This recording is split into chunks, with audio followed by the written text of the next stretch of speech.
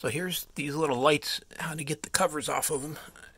And if you go up here and try and do it, you're supposed to twist it righty-tighty, lefty-loosey, so counterclockwise to take it off, but you'll find that sometimes it's just impossible.